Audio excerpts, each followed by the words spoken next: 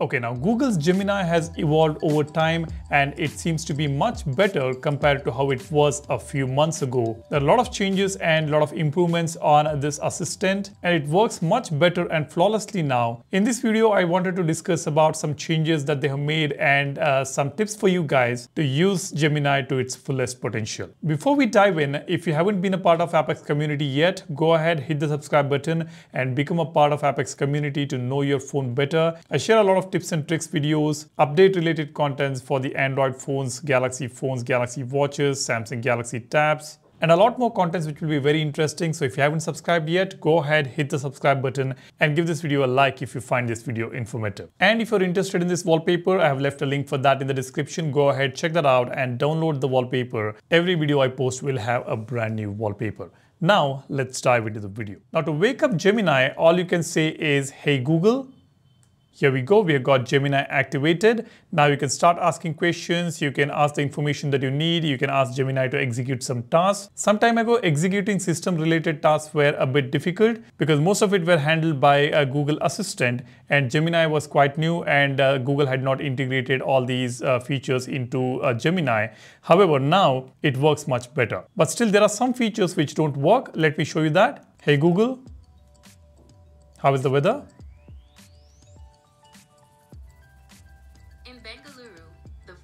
Is around 22 degrees with isolated thunderstorms. Right now it's 26 and mostly cloudy. Open calculator.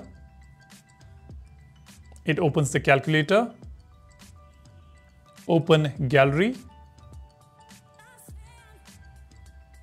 Sorry, it says, I can't help with that. You can access applications on your device directly using the user interface. So it is not able to open the default applications on Samsung Galaxy phone. Instead, I will have to say, "Hey Bixby, open gallery." Here we go. It has opened the gallery here, but Gemini is not able to open that. Open calendar. Sorry, I can't help with that. Again, it cannot do that. Can you open Gmail? Yeah, it is able to open its own applications, the Google applications, but not the system applications. Can you set an alarm for 6 a.m. tomorrow morning? It has set an alarm. Can you set a reminder? And it can set the reminder.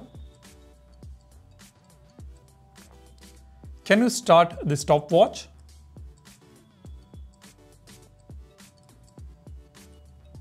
It says it can't help with that. You can set or adjust the alarm on most devices by using their built-in clock applications. Bixby, start the stopwatch. It's already running. So this is able to do that. Bixby, stop the stopwatch. I didn't understand that. Stop the stopwatch. I'll stop the stopwatch.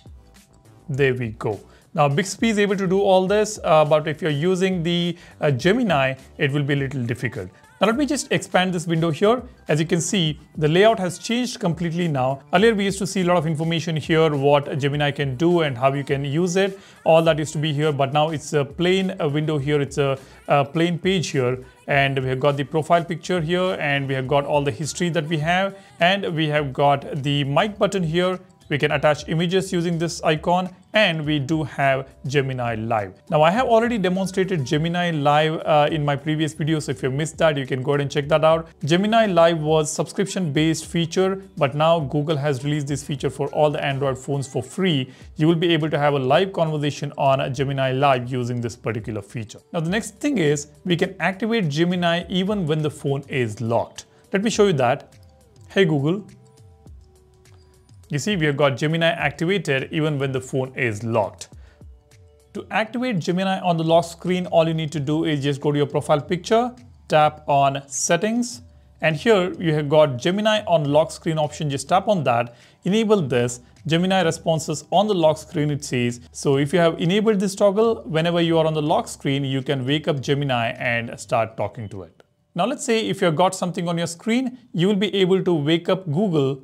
Hey Google, and ask about this screen. You see, we have got this option, ask about the screen. You can just tap on that. This will select the screen here. This will select this particular screenshot, whatever is there on the screen. And you can ask the question right here. Get help with what's on your screen. I can say, can you summarize this?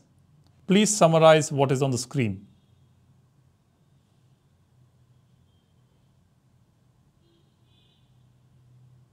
The screen shows an update for the Samsung Capture app.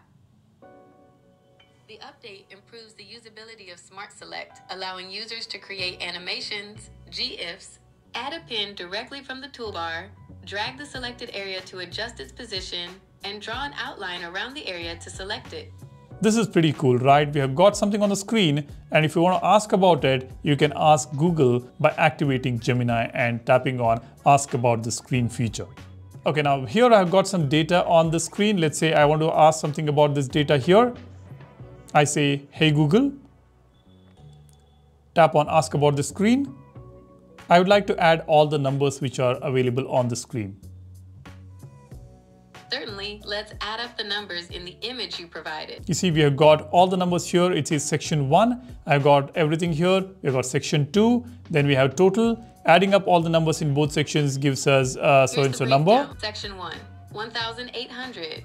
I'm showing this to you just for the purpose of this video, just in case if you want to add up something or calculate something from the data that you have on the screen, you can activate Gemini and ask about that screen and ask Gemini to do the calculations. That is again pretty cool. Next, the AI assistant Gemini can create the images better now with the newer model IMAGEN 3. It seems IMAGEN 3 is a much faster and more advanced model for creating images. Let's try creating some images now. Create an image of a beautiful car on the mountain.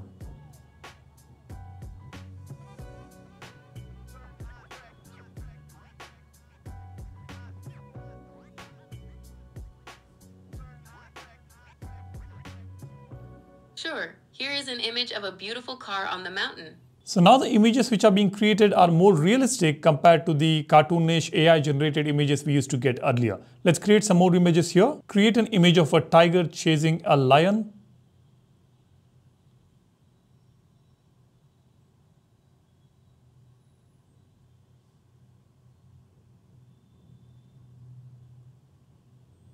It's actually taking a lot of time. Okay, here we go. We have got a beautiful image. It actually looks quite realistic here.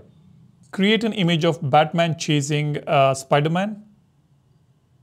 Generating images of people is only available in early access with Gemini Advanced. Get early access to new Gemini features when you subscribe to Advanced here.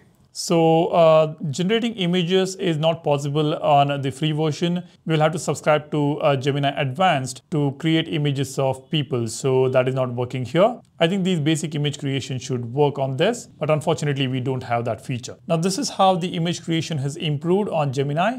Now let me show you how you can change the voice on Gemini. Now to change voice, you need to go to the profile image here, the settings here. I'll tap on settings. And this is where you will get this option, Gemini's voice. I'm ready to be your voice. If you like what you hear, choose me to start talking. Feel free to keep exploring until you find the perfect voice. You can always change voices later. If you're curious about the other voices, swipe to explore. It's good to meet you.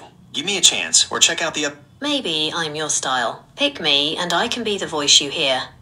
I'd be honored to be the voice you choose for Gemini. But Choosing a voice is tricky, but hopefully it's also fun.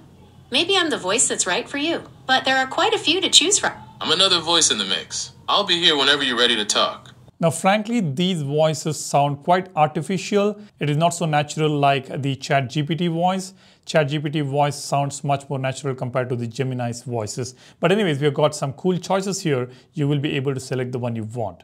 Now here in the settings, you can also see Google Assistant features in Gemini. Let's tap on this. Now this is where you can activate Hey Google to activate Gemini.